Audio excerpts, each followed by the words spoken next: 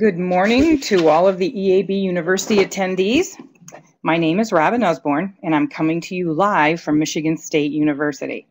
Along with my EAB University colleagues, Amy Stone from Ohio State University and Adam Whitty from Purdue University, we welcome you today to this presentation by Dr. Cliff Sadof, Purdue University entomologist and EAB researcher.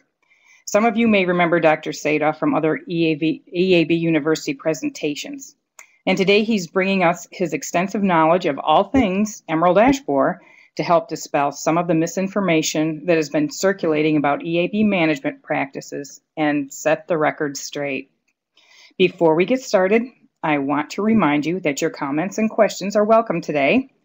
Please feel free to type them into the chat pod on the left of your screen, and we will make a note of them. Cliff will be responding to these questions after his presentation to help keep the flow of the webinar smooth. We also appreciate any feedback you can give us because this helps us keep these free webinars coming. So please stay tuned until the end when we will be providing a link to a survey that we hope you'll take the time to fill out. For those of you needing CEUs, we will also need this information to help process those CEUs. We will be sending out a EAB goodie bag to the first 10 people who fill out the survey. But even if you've received a goodie bag in the past, we hope you'll provide us feedback on this webinar as well. This webinar is being recorded and will be available for viewing in the next couple of days at www.emeraldashborer.info. You will also find the recordings for all previous EAB University webinars there. Thank you for attending today. We hope you're ready to learn a lot from this presentation. And with that, welcome Cliff, and we'll get started.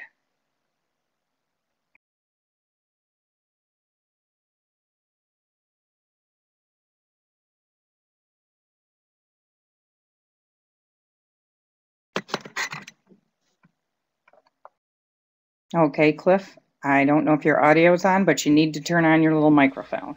Okay, yep. It was on before. Okay, can you hear me now? Yep.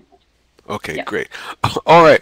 Well, today, we're talking about myths, and I just always think about urban legends, especially around Halloween with these horrible, scary, spooky stories. So I just thought I'd start off my talk with the myth of the alligator in the sewers, which I do believe is a myth. But what I want to do today is talk about some of the issues associated with emerald ash borer that have been really troubling. You know, we've been working with emerald ash borer for a long period of time, keep on seeing people making the same mistakes over and over again, and it'd be nice to have an opportunity to try and set the record straight so we could sort of reduce the chance of having people make these kinds of mistakes. So as you can see, I have a list of myths that I'm going to address today. And the first myth that I want to talk about is the myth that people think, well, this can't happen to me. My ash tree won't be affected.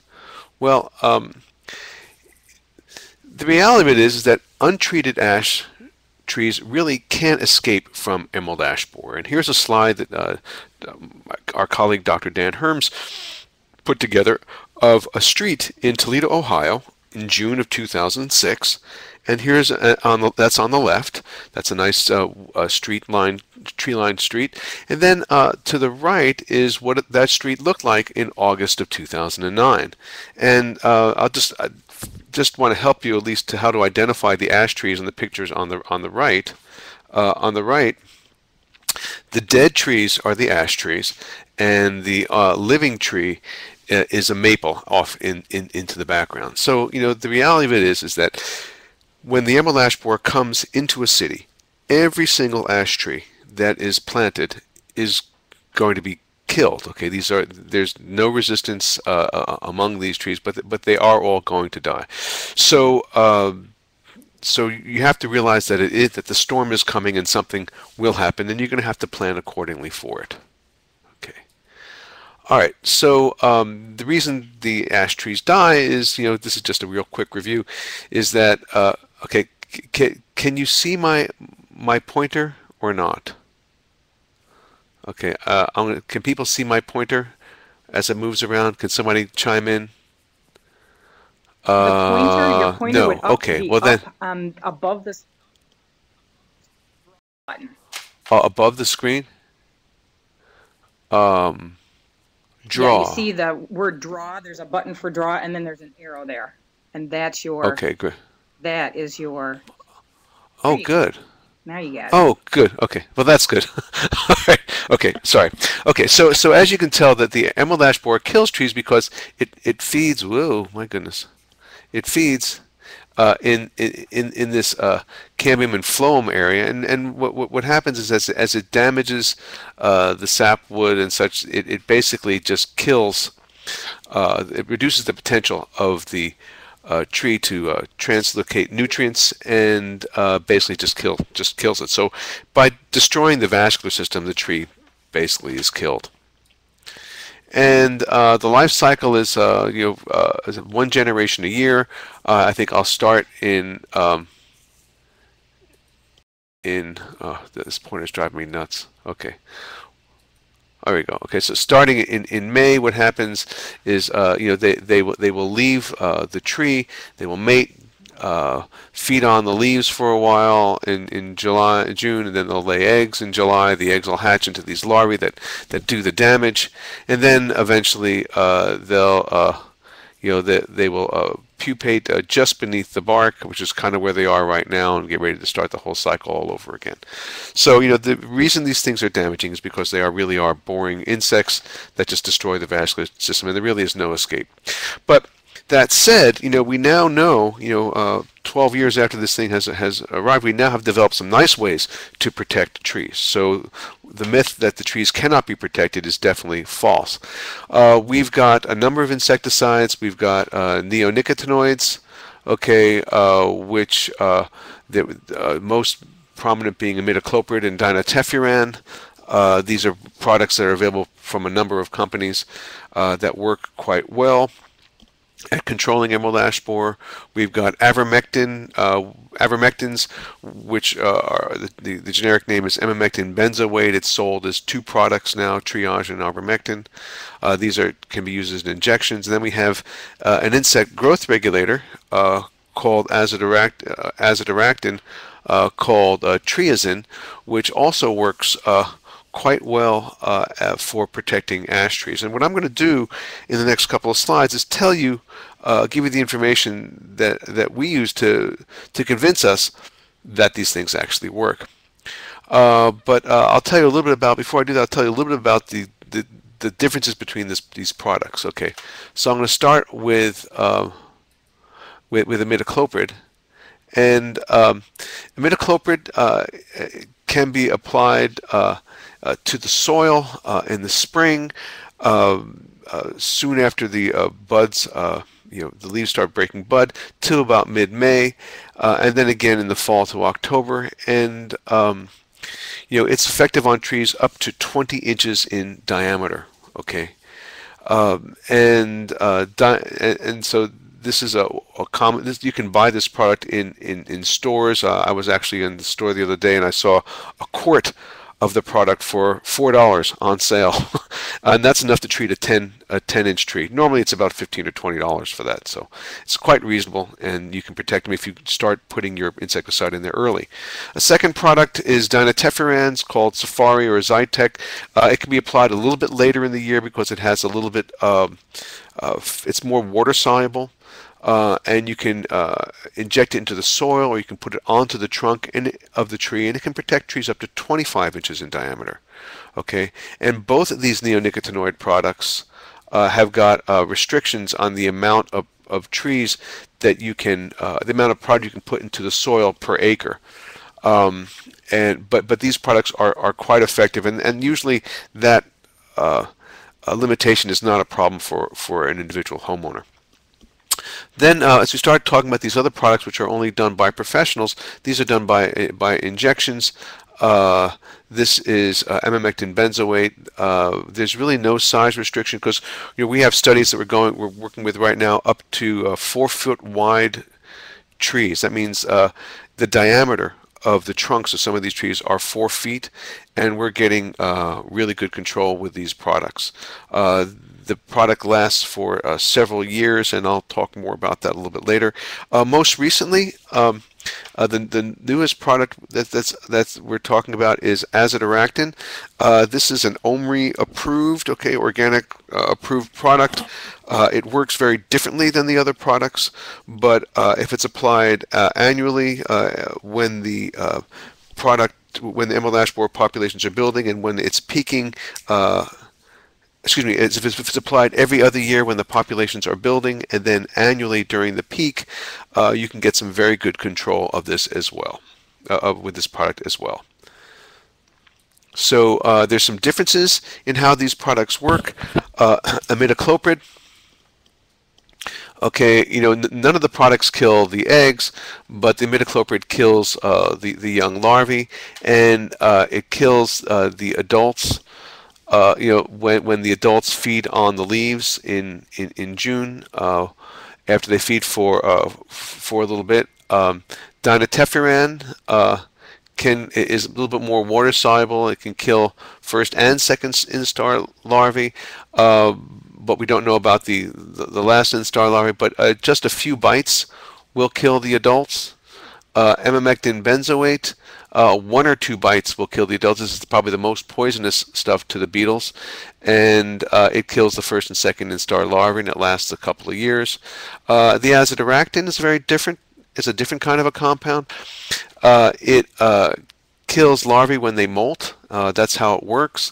And it also reduces the fecundity of adults, but it doesn't kill the adults. So this is why you have to make sure that you have the product in the tree at the right time when you're using this thing. And for all these products, I can't emphasize enough, water is critical for carrying the pesticide, so that whether you're injecting the tree or you're putting it into the soil, you want to make sure there's a nice stream of water that's going, from the roots up into the trees, because that's the vehicle that carries these products into the leaves, where they're doing the most good, either sterilizing or killing the adult beetles, and then providing product into the cambial area so that they can actually kill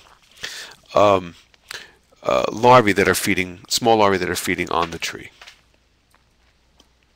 Okay, so another question that we got recently is that, because there's been a lot of talk about tree injections, people think that trees have got to be injected with an insecticide in order for them to be saved, and that's simply not the case. One of the things, and I'll show you with this, one of these studies that Dan Herms of Ohio State did. These are comparing soil applications of imidacloprid.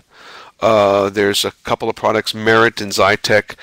In this study, he was comparing spring versus fall applications in different doses. But one of the things he found, that when he started his study, in 2006, there was no visible signs of injury on any of the trees in the study.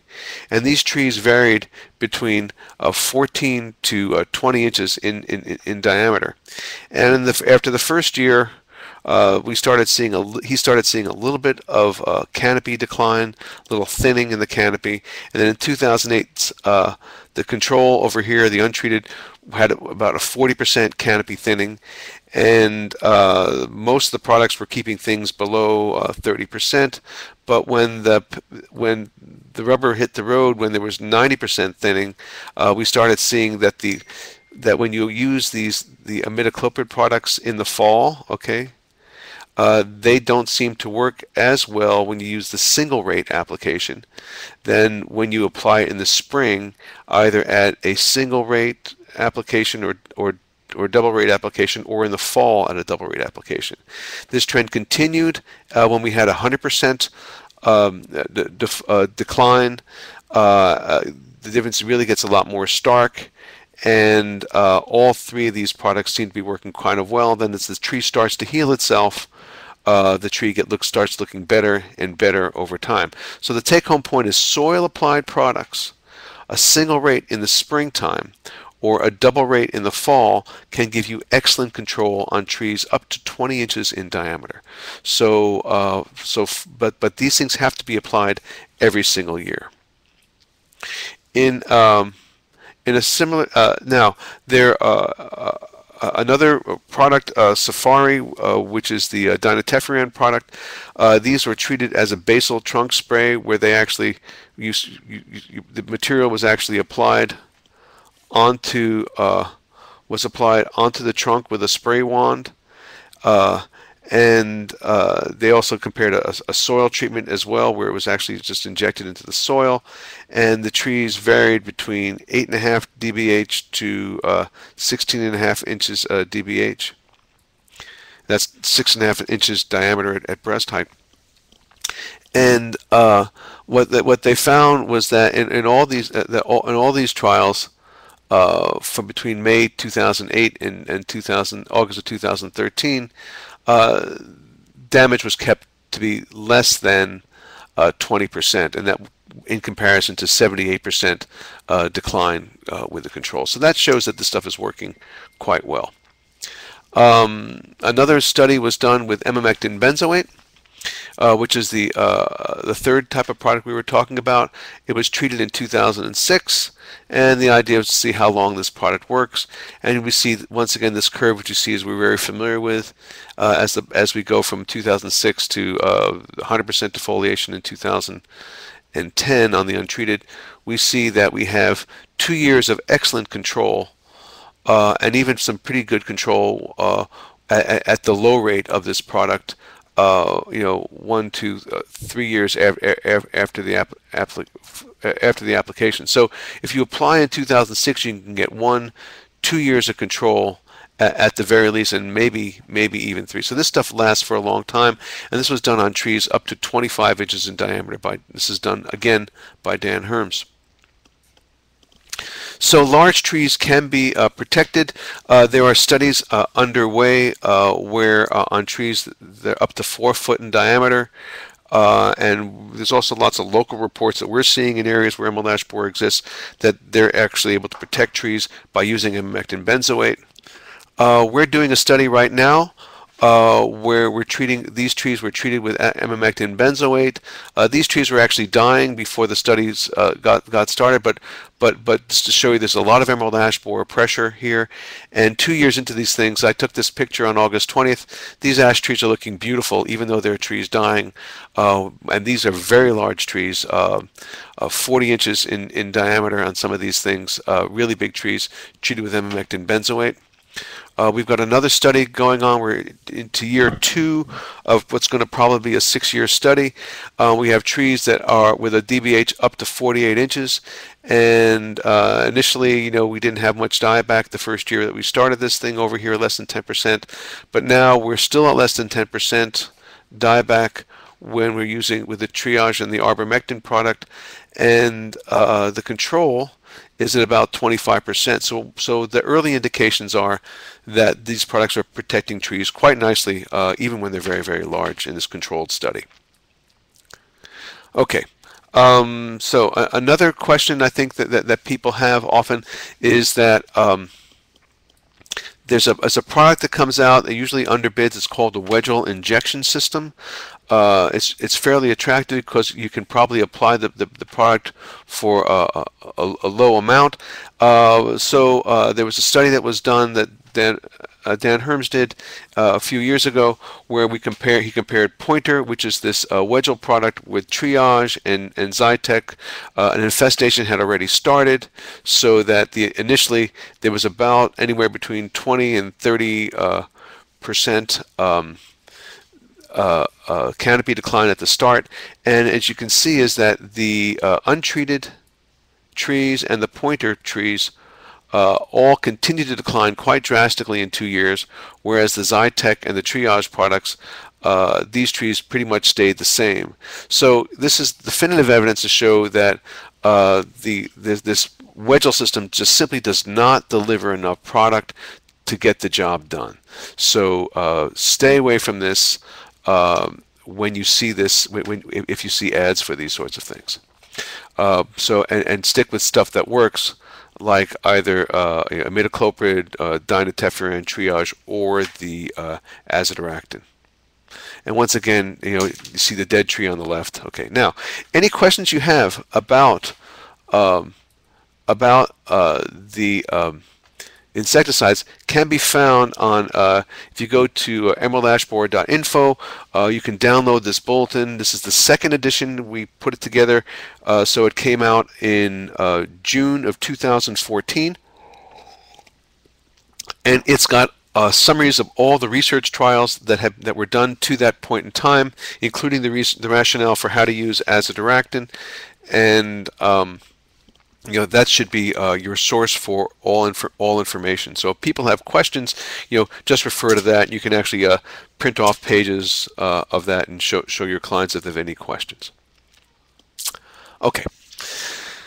Now that we know we can control trees, we control emerald ash borer, we can protect trees.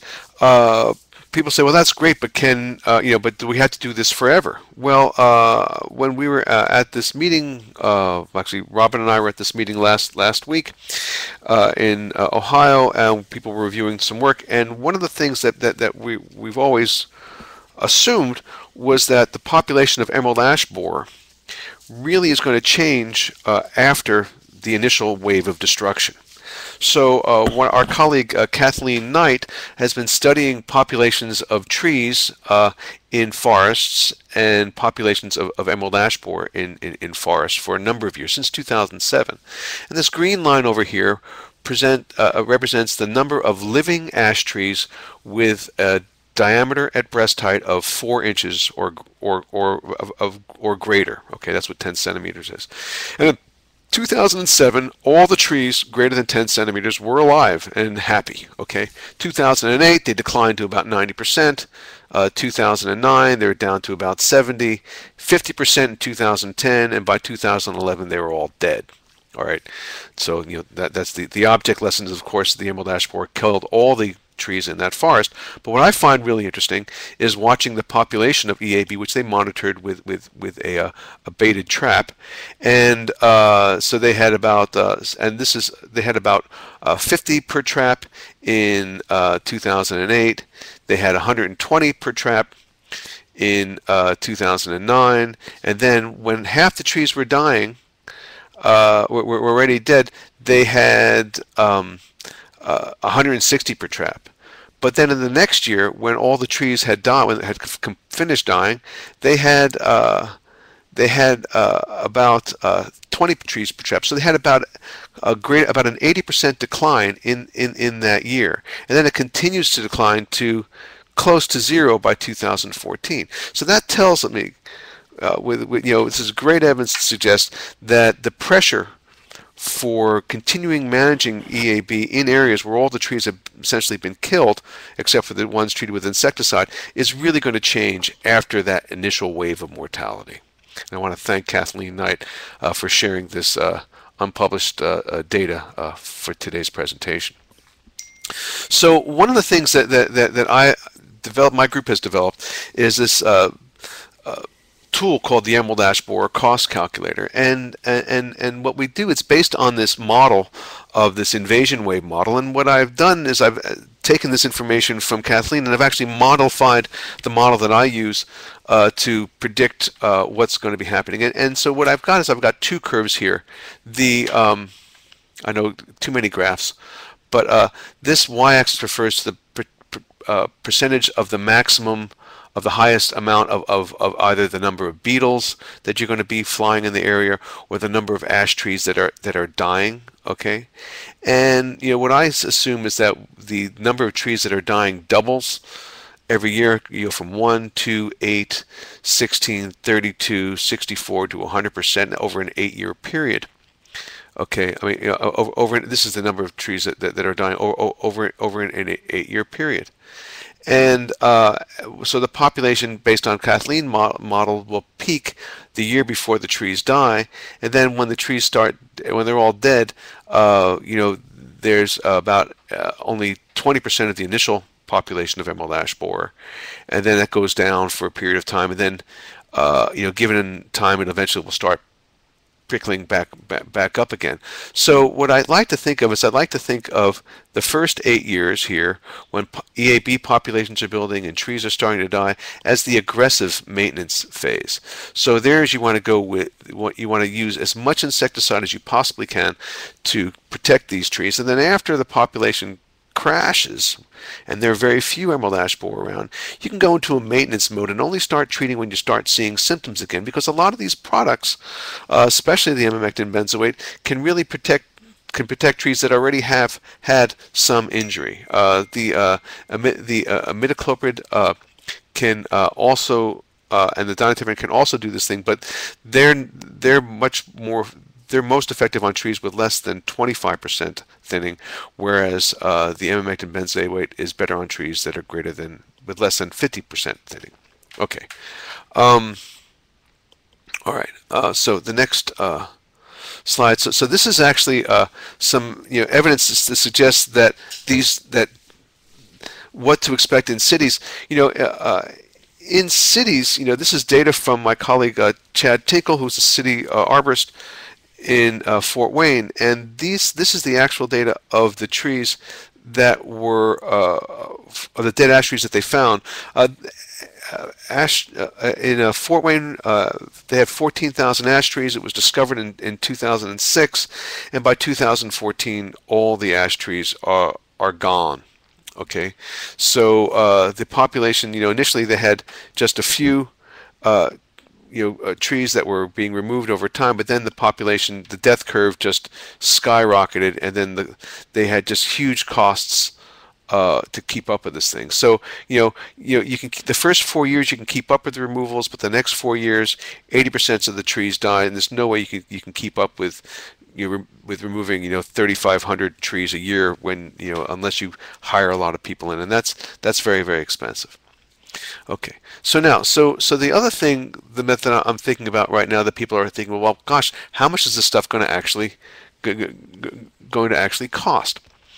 And so what I've done with this cost calculator is I've taken a 1,500 tree forest, and it's a makeup forest. So, and this number corresponds to 1 to 3 inch dBH, 3 to 6, 6 to 12, and so on with these categories as we go along. And this is sort of the distribution of the size of the trees that are in this makeup city over here. And what I want to do is compare what it costs over time to replace the unsafe ash as they die, using that death curve, okay, that I showed you earlier, replacing all ash over an 8-year period, treat the best 80% and replace the rest over an 8-year period. And my assumption is that it's going to cost $10 per inch for triage injections that will have to be put in every 2 years, or arbormectin injections to put in every 2 years, and that during the aggressive phase it'll be done every 2 years, and then the maintenance phase will kick that back to twice the rate every 4 years. Treatments will save 95% of the trees, and the annual mortality, as most of these models go, will be about 2%. The replacement tree will be a 2.5 inch dBH tree, which will cost $400 to purchase, plant, and stake.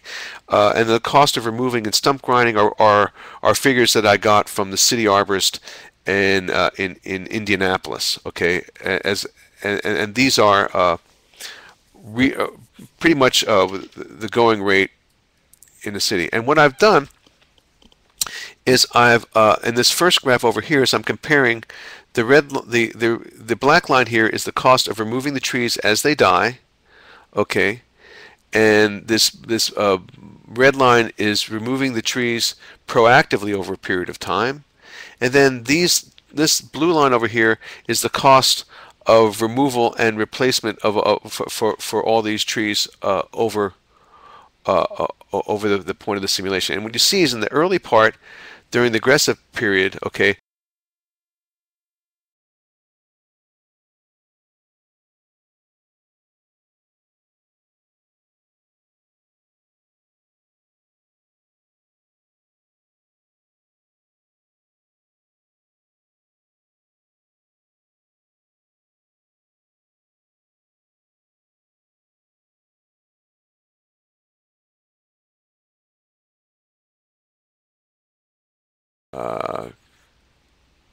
can you hear me now? Okay, can everybody? Okay, Yep. Can you hear me? Somehow you page there. Great, good. Okay, good. You're there. Okay. I'm back. All right. Where was I? Okay. So, well, what I did was I was going through this aggressive period, and you can see that if you treat your trees, your peak cost is going to be a lot less than it would be if you just let nature take its course. Okay, these are just annual costs each year. Cumulatively, however, the cost of treating 80% of your trees is going to be a lot more than it would be to just remove and replace all your trees. All right. So people armed with this decision are often, armed with this information, are making the decision that it just makes more sense to just get rid of the trees and try to save them, and then we'll have new trees without this problem. Well, there's a problem with this kind of analysis, and the problem is that this price of about $10 per inch, okay, is probably what happens when you call early in the invasion cycle, when a city arborist might call up a place and say, look, how much would you charge to treat the trees, and it's new to the area, and you're going to get costs somewhere between somewhere in the $10 range. What we did is we actually surveyed cities in the Midwest that have been experiencing emerald ash borer. And we looked at a lot of municipal bids, and we found that when the bid size, when the number of trees that were bid on were less than 100 trees, it kind of varied all over the place, anywhere from $12 per inch down to about $4 per inch. But once we got greater than 100 trees per bid, it varies between $4 and $5 per inch. So what I thought I would do is take this information, plug it into the model, okay, and assume that rather than treating for $10 an inch, it's going to cost $4.35 an inch, which is an actual bid that a city had that we surveyed had, and then run the numbers and see what happens. And now we see something much more pleasant. We see that it costs a little bit less or about the same to treat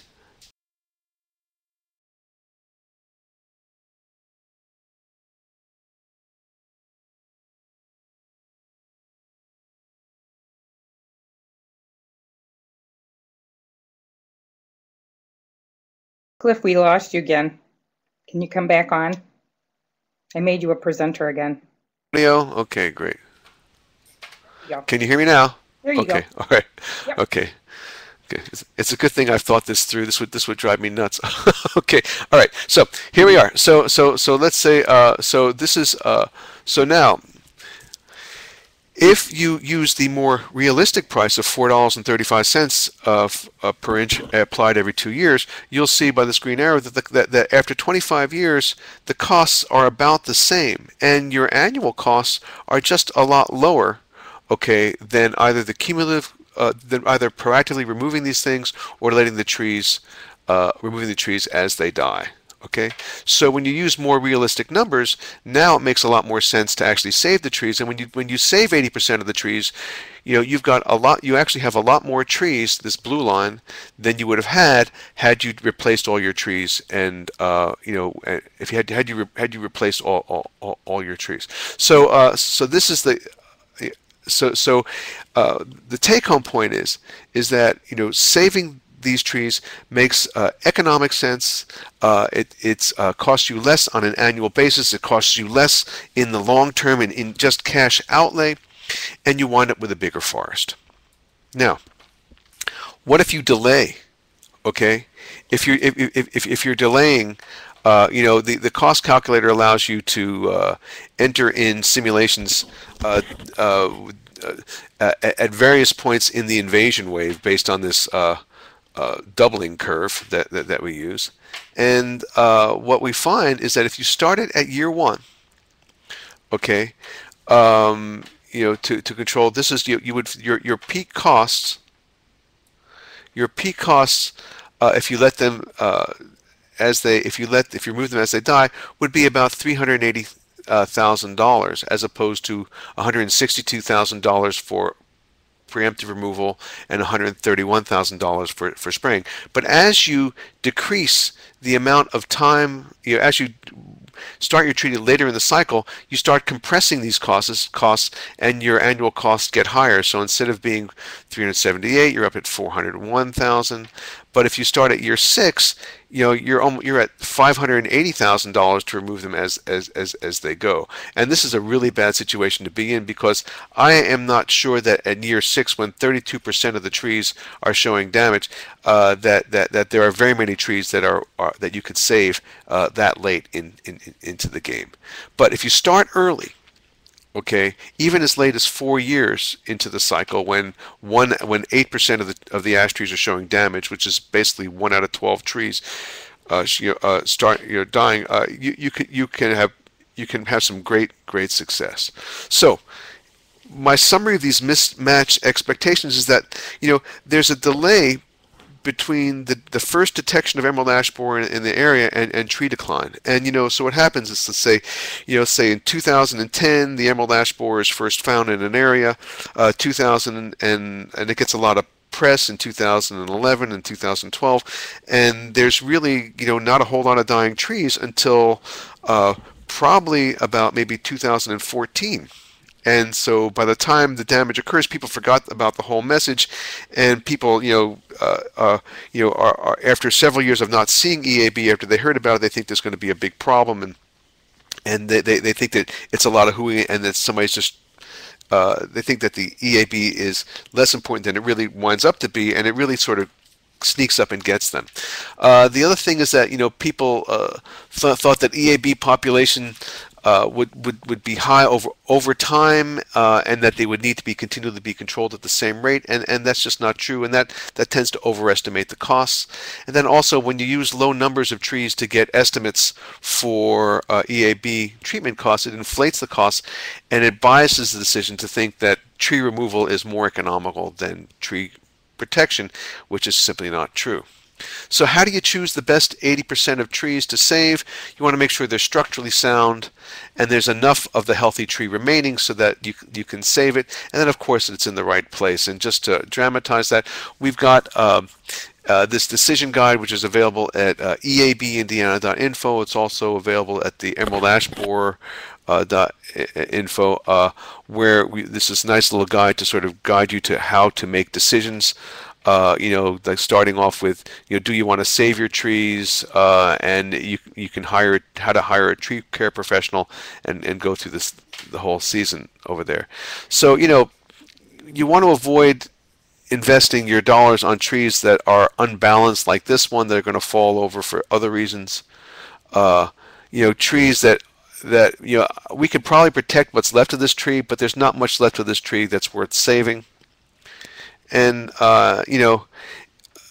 power lines, you don't, I think typically this tree shouldn't be under this power line, so it might not be worth investing your money into it. And of course, when there's just no tree lawn, these trees are going to die anyway, so don't waste your money trying to save these sorts of trees.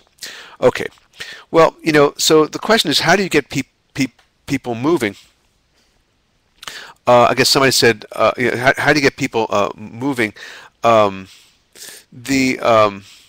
We got this program called Neighbors Against Bad Bugs. It's called tree tagging. It gets people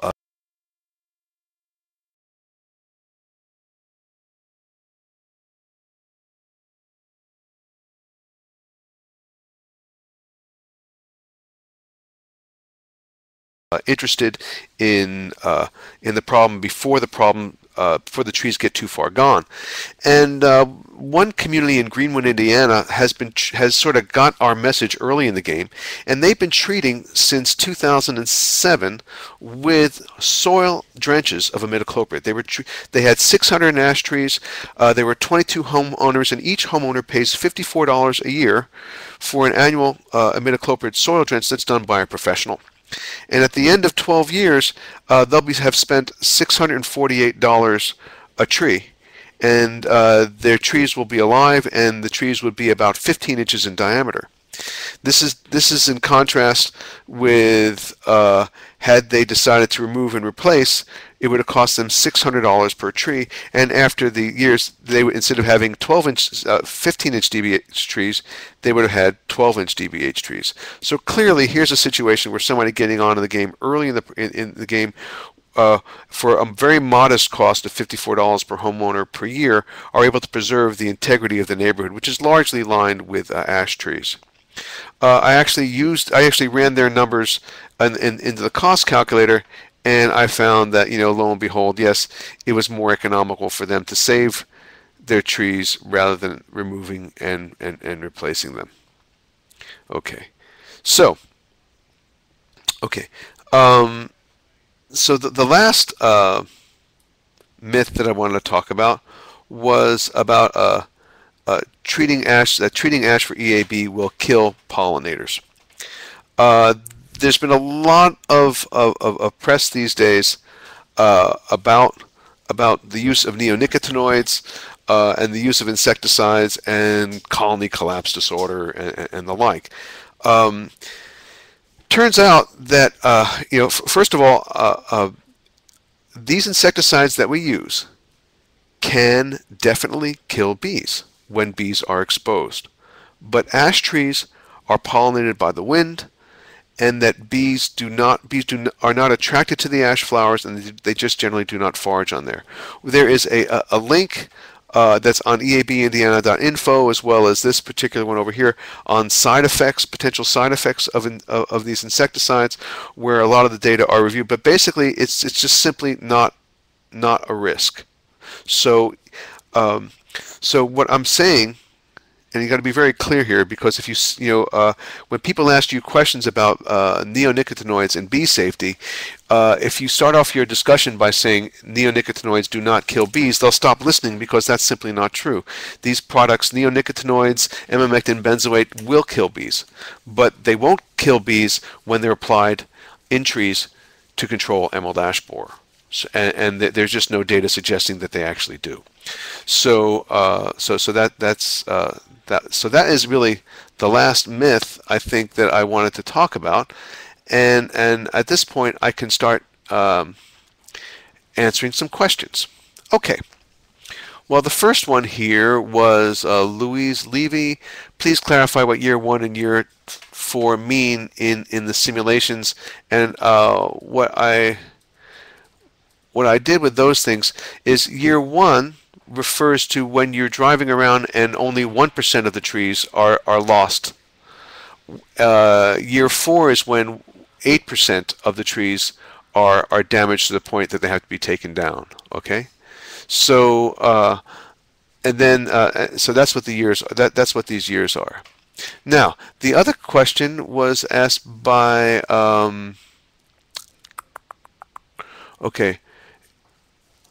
Bay Reynoso over here says, isn't the issue that a lack of species diversity leads to increased ash costs? And yes, I think that if you have a city that is 80% ash trees, probably this might be a time where you might want to consider diversifying your trees. You may not want to save 80% of the ash trees, but if you're only talking about 20% of the trees being ash, and you're saving 80% of that, I think the balance is there. So that's something that you could think about. But you can diversify trees at your leisure, but you can't protect